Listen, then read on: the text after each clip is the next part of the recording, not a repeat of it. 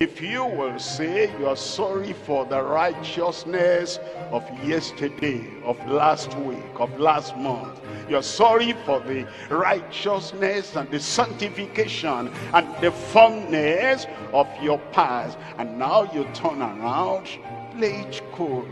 Look, other Jews are there. You are not the only one that came from the Jewish land, from Judah. Look at those other ones. They are bowing down. So if you reconsider, and you have this gambling of a compromise, well, but if not, if you are rigid, if you're firm, if you say, here is where you stand, Nebuchadnezzar said, I will show you where I stand. He stood for idolatry. And anyone that will not worship that idol, that fellow will be cast into burning fiery furnace.